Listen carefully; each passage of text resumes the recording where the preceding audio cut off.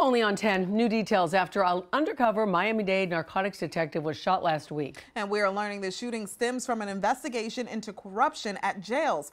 Local 10 News reporter Annalise Garcia is live with this exclusive. Annalise. Christy, Alexis, we've learned that everything that led to that shooting involving a Miami-Dade police narcotics detective stems from a public corruption case that involves the jail system and narcotics. Now, we were expecting to see someone involved in this case, someone who was arrested in that police-involved shooting today in court, but they did reset his case for a later date. A large public corruption investigation is underway involving jails in Dade County, both state and federal, and narcotics. Local 10 has learned that a police-involved shooting where a Miami-Dade narcotics detective was shot is connected to that case. The shooting happened Wednesday afternoon. It was a close call. The bullet grazed his head. Fortunately, he was able to go home and recover. Unfortunately, it's the society we live in, but it's not going to stop us. We're going to keep moving forward because we have a sworn oath to protect our community. Police say this man, 32-year-old Steve Gallen IV, son of Miami-Dade School Board member Steve Gallen III, shot the detective after receiving a call from this guy, Atiba Moore. Moore realized that an undercover officer was trailing his vehicle.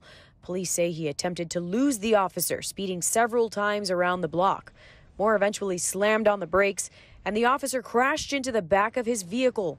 As the officer gets out of the car, Gallen fired the shot from behind.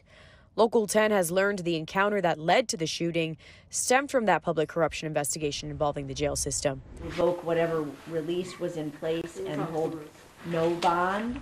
Gallen is now facing charges of attempted second-degree murder of a police officer. Moore is facing one charge of soliciting murder. His case was called in court today but set for a later date this month. These three were arrested for allegedly helping Gallen hide from police. They were taken to Dade County Jail but have since been released.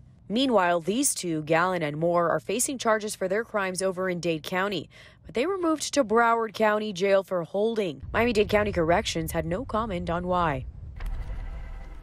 Now, right now, both Moore and Gallen are still sitting behind bars. We were expecting to see Moore today in court, but his case was reset until the 29th. Still a lot of unanswered questions here, still a lot of information to come, and we'll bring it all to you as soon as we learn more. I'm live in Miami. Annalise Garcia, Local 10 News.